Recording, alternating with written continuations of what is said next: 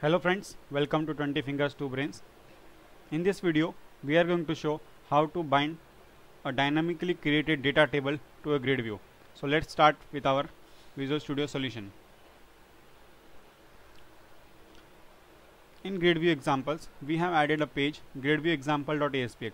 On this aspx page we have created a grid view and named it as gridview student details. You can drag drop from the toolbox or you can also create it in the ASPX markup page.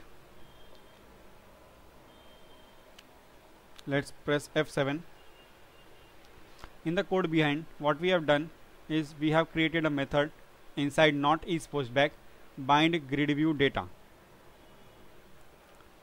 Inside this method we have created a data table object first.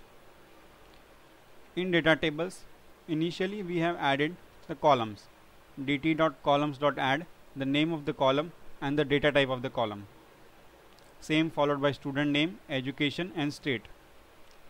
After that we have created a data row object, and for the data row object we have created a new row.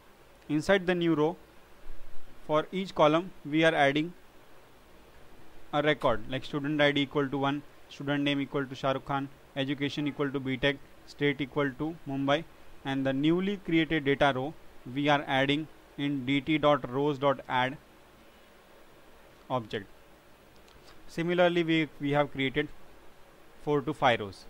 So let's put a breakpoint over here, set a startup page and debug.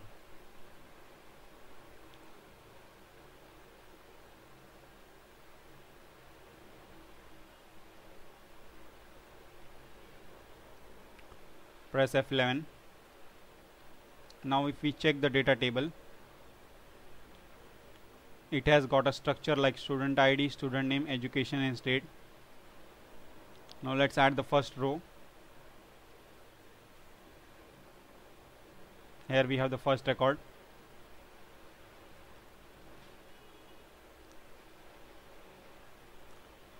Now we have got 4 records. After that what we have done, grid view details dot data source equal to dt, the data table which we have created, and after setting the data source we are directly binding the data to the grid. So here we have all the records which we have created from the data table. Now let's put a for loop here.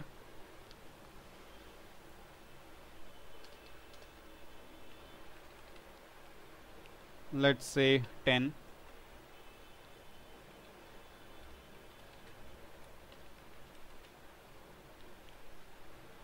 Now what this for loop will do, it will loop through all the records and it will create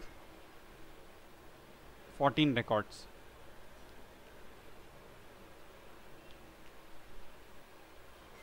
As you can see, the student ID 4 is repeated 10 times. And press F5. So we have all the 10 records displayed in the grid view. So in this tutorial we have learned how to bind a data table to a grid view which is dynamically created. So thanks for watching. You can subscribe our channel 20 fingers 2 brains on YouTube. Also you can visit our blog 20fingers2brains.blogspot.com.